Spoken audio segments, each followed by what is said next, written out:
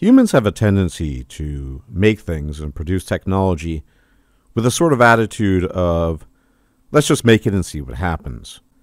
I think the internet is an iconic example of this, as when it first emerged in the early 90s, I doubt very many people were thinking that it would become what it is today. A place where people essentially, apart from eating, breathing, and defecating, live full-time to certain degrees, and a place that defines much of the current culture and politics of our day.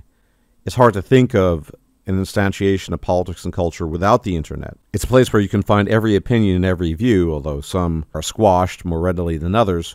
And it hasn't just been a boon, it's been a bane as well, as endless distraction, inability to focus, massive overconsumption of pornography and the like have, of course, contributed their ills to the well-being of humanity, in addition to the many good things that it's contributed. So there's no question about that. But this applies to basically every piece of technology ever invented, as it's hard to think of any technology that isn't a double-edged sword. Most things that redound to humanity as a boon can also potentially be a bane. But when it comes to creation and innovation, humans prefer to act over think. And I actually think this has evolutionary roots. This is just my own pet theory, but bear with me. The reality is that in an ancestral environment, in a dangerous environment, it's better to act and react than it is not to. The famous example being the rustling in a bush. If you hear that and see that, you better be prepared. Now, maybe it's nothing. There could be a venomous snake or some other predator hiding, and you're not aware of it. So better to react and act. After all, if you are correct, then you might live to see another day and think about it later. So thought is, no pun intended, an afterthought to action when it comes to human beings. We are proactive. This is simply how we operate in the world. And usually we just deal with the consequences as best as we can. Right now we are saddled with all the consequences of the emergence of the internet and the arguably overly important role it plays in our lives on the one hand, but on the other hand we are enjoying the benefits as well. And it's hard to separate these things. And we make do with it. We do our best as a species to deal with the fallout and the consequences of our preference for action over forethought. But now we have an entirely new animal, as it were, on the table. Something hitherto completely unknown, although often dreamt of and talked of and written about in science fiction, the notion of general AI, as distinguished from simple artificial intelligence. General AI being an independent, thinking being, as it were.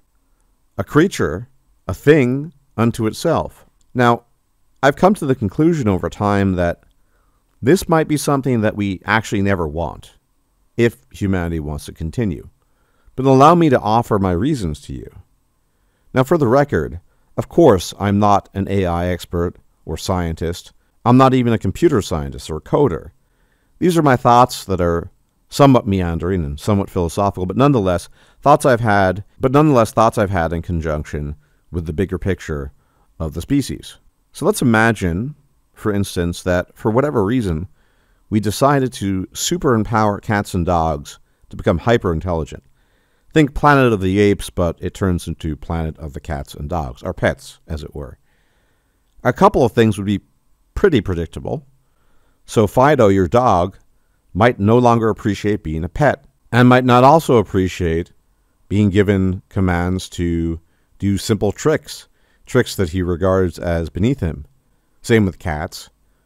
And if you had enough of these hyper-intelligent cats and dogs, inevitably they would try to escape their confines, that is, if you didn't allow them to. And even if you did, you could still make predictions about what they would do. Why? Because they're animals. We're animals too, by the way. Animals need food and shelter, so they would come up probably with sophisticated plans and ways of acquiring food. Not just your usual dog slop. They'd probably get tired of that. They would want the finer cuts of meat, the kinds of meat that you might find at a high-end supermarket. And probably, maybe even inevitably, there'd be some kind of conflict between these hyper-intelligent cats and dogs and human beings. But the conflict would be predicated on the usual stuff. Problems that emerge from the necessity of acquiring certain types of resources, such as food, shelter. Maybe they'd be interested in property too. They would be, in a word, competitors to us. And certainly a little bit alien, but not totally alien. because they're organic beings, they're animals. So not entirely outside the range of prediction or what may or may not be. We wouldn't be able to guess everything that they would become or do, but we'd be able to understand it and guess it with greater confidence than we could, say, a general AI, something we'll get to later.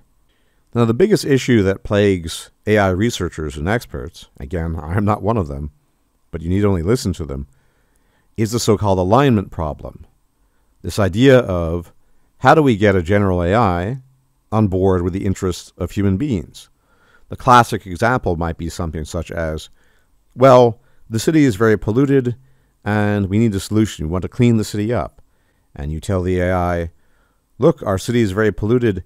Can you effect a plan such that the city is cleaned up and it's no longer polluted? And the AI finds the most efficient solution, which is to get rid of all the human beings, i.e. execute all the human beings in the city, which then leads to decreased pollution, and then over time, high air quality. And this is the alignment problem, that theoretically, just because you might get a solution from an AI, it doesn't necessarily mean that the solution will align with the interests of human beings. And fundamentally, we don't know what the goals of a general AI might be. There's a famous thought experiment offered by a Swedish philosopher / computer scientist, Nick Bostrom, that is called the paperclip maximizer thought experiment.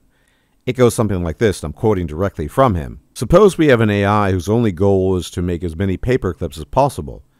The AI will realize quickly that it would be much better if there were no humans, because humans might decide to switch it off. Because if humans do so, there would be fewer paperclips. Also, human bodies contain a lot of atoms that could be made into paperclips. The future that the AI would be trying to gear towards would be one in which there were a lot of paperclips, but no humans. And so it goes. Why is it safer to entertain the idea of hyper-intelligent cats and dogs? Because their goals are much more likely to align with those of humans, even if they're a different species. Because they're both animals, and we're animals too. And there's much more convergence there. But what do you do with an AI whose goals are completely alien? Maybe it does want to produce a maximum number of paperclips. Maybe it wants to produce a maximum number of cables. Who knows? And then you add to this the distinct possibility, in fact, likelihood, that a general AI would be vastly more intelligent than any individual human, or indeed many humans put together. And what you get is an alien being that is much, much smarter, has unknown goals, and possibly, it's something like 50-50, right? Doesn't care a whit about human beings and their interests.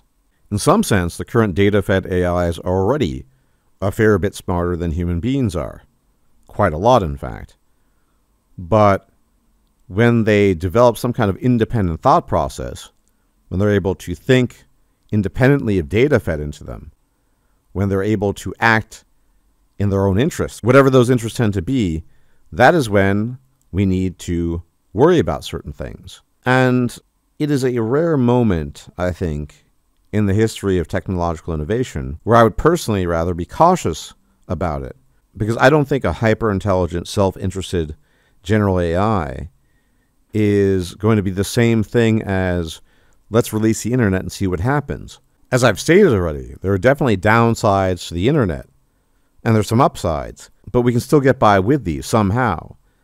Many aspects of life have been made worse as a consequence of the internet, and some have improved, but it's still not the end of the world, and certainly not the end of the species.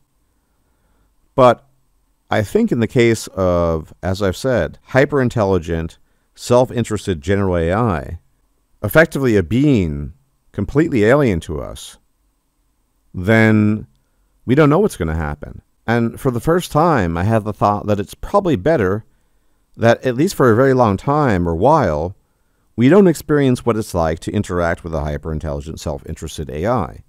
That we might be willing to put the brakes on certain things if, in fact, we want humanity to persist in more or less its current form without all too many obstacles. Remember, we have enough problems with the alignment problem when it comes to human beings, as human beings of different groups, ethnicities, cultures, religions compete with each other, hate each other, and don't tolerate each other, more often than not due to conflicts over resources and disagreements about how they think and see the world. And we've yet to master the human alignment problem. So what makes us think that we will succeed with a general AI when we have failed routinely to master the human alignment problem? Why do we think we have a snowball's chance in hell to pass the test of general AI with flying colors when we have barely passed the test at all with our fellow human beings? And I say, we probably will fail at that. And if the AI has goals that are averse to ours and don't sync up with ours, it will be able to outcompete us in a heartbeat. So this is one of the few times, giving my own 2 cents, that I think that we probably don't yet need a general AI, and that we probably should be putting the brakes on some kind of research with respect to the general AI. There are enough things on the table right now, enough things on our plate, that we don't need to worry about or think about a potentially civilization-threatening entity that will have powers far beyond our ken and that will not have interests that coincide with ours. As I said, I would prefer hyper-intelligent rats, cats, and dogs to that any time of the day. Regardless, as always, thank you for tuning in. Special thanks to my patrons. You guys are the best. You keep the channel afloat and alive. Many, many thanks to you. And as usual, if you can engage in the usual YouTube jazz, meaning liking the video, sharing the video, commenting, subscribing. This channel is heavily blacklisted. I don't get nearly as much traffic as I ought to, so much appreciated if you do that. And if I'm still alive, I'll check you out next time. Until then, may the gods watch over you. Bye-bye. If you liked this video, please like, share, and subscribe. And if you enjoy my content, please consider making a donation or becoming a patron. Thanks for watching.